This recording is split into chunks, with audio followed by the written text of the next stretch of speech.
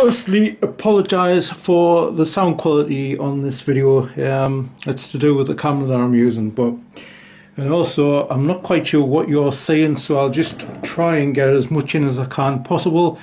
I've been buying a monitor that you can use to, because I don't have any articulated screens. I've been buying a new monitor which I haven't really unboxed yet, so that's coming.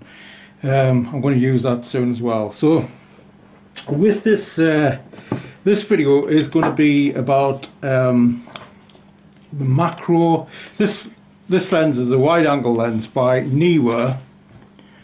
Where you're at there, Neewer, and it has 0.45x super wide angle lens. But the actual super wide angle lens, I'll just show you.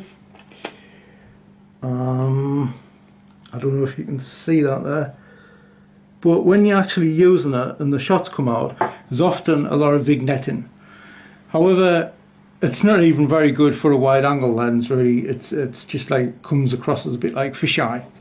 But recently I've had a Raynox lens, which I've spoken to on the channel before about this, how to use a Raynox lens, which is a macro lens, and I've had that stolen. So I've had this lens here. What it does, just goes on the end of your camera, on breech cameras, some breech cameras, there's DSLRs, okay, and I take this one off because it's a 2-in-1 lens.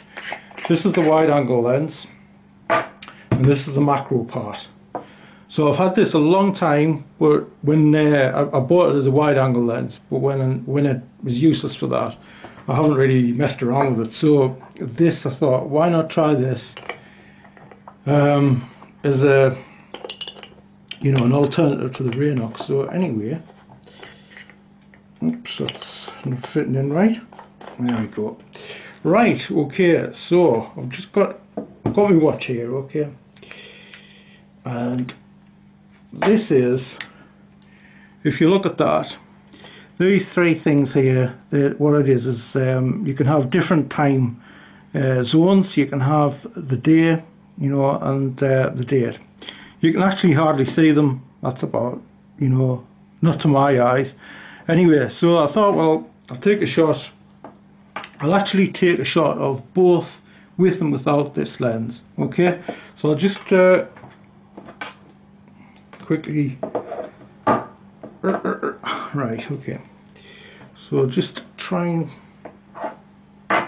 prop that up there like that, and just take a shot of this here. Okay, you've got to find a sweet spot with this. Okay, that's not good.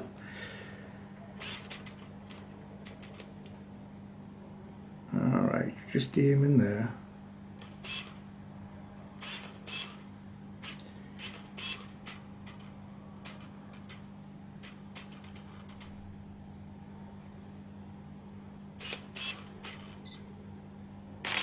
Okay, let's see what that's like. Okay, so you can see one part of that very, very clearly. Okay, we'll just mess around a little bit more with that. And just see if I can get some better shots of that. Let's try and get them all in.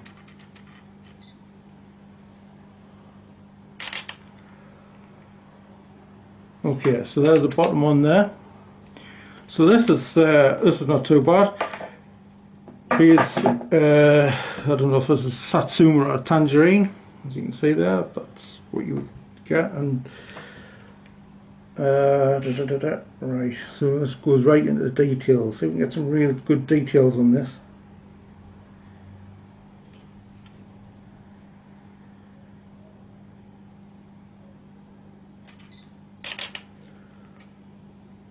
So you can see the veins of the orange there, or the tangerine thing there. If we put the flash pop-up thing,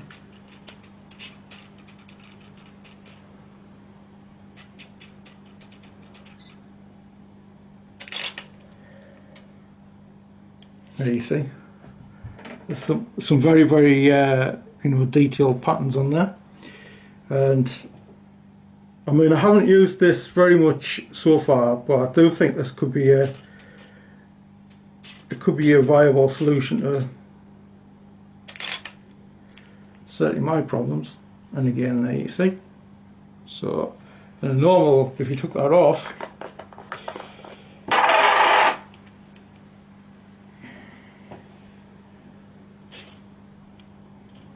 you cannot really get in very close at all.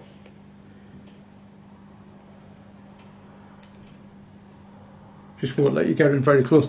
So anyway, the reason why I brought this up was, you know, if people are wanting a cheap outlet for DSLRs, personally I wouldn't bother with this, you know, this thing here. But all it does is screw onto your DSLR or your bridge camera, and you know, or sometimes the high-end compact cameras have them as well.